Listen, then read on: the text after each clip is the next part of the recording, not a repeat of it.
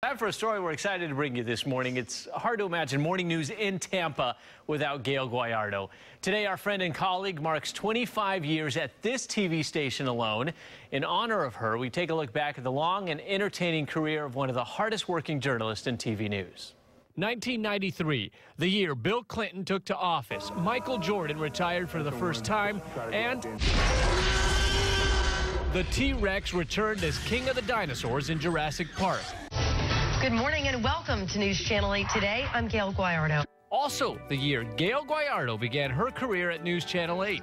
It wasn't an easy road back for the hometown girl. Coming from a family of Italian dairy farmers, the Auburn grad made her first stop in a small TV station in Alabama. She soon returned close to home at WSNN as their 5 and 10 p.m. evening anchor. She made sure to get all the tough assignments. 1 minute you saw Thor display complete aggression. The next, he's man's best friend. And earned her way onto the airwaves of her beloved Tampa Bay.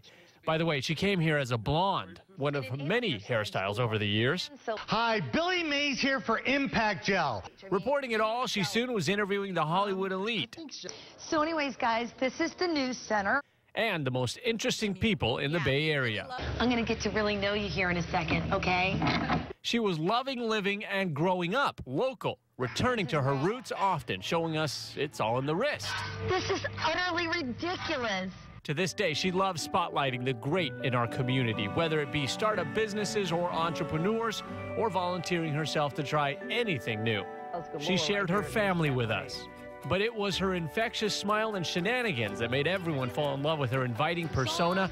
Throughout the 25 years, viewers and co-workers have enjoyed taking part in Gayle's journey, perhaps best encompassed by her late friend and mentor, Bill Ratliff.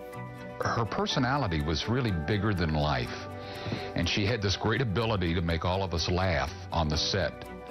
And it just instantly, it was fun to do the morning show.